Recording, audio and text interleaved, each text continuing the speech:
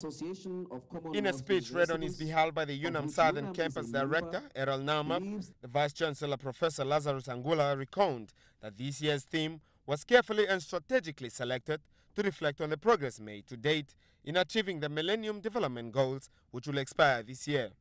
He further emphasized that the theme fits well with the post-2015 development agenda, the Sustainable Development Goals, which were formally launched by the UN Sustainable Development Summit, which took place 2 weeks ago.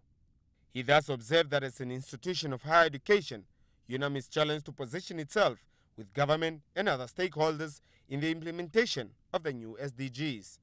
Indeed, the Association of Commonwealth Universities, of which Unam is a member, believes that higher education institutions are uniquely placed to help address global challenges, not only through informing policy with research evidence, but also through graduating generations of new leaders and skilled professionals to spearhead the development agenda. Lazarus Angula further commended government for transforming the Polytechnic of Namibia into a fully fledged University of Science and Technology. Is another commendable move. Unam looks forward to further collaborate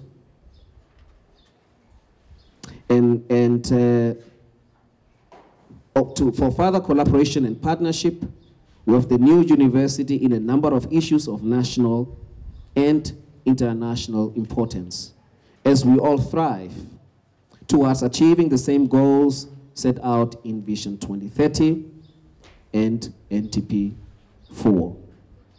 The creation of BIPA and the ongoing consultation to develop a national policy on intellectual property and action plan are other commendable undertakings indeed.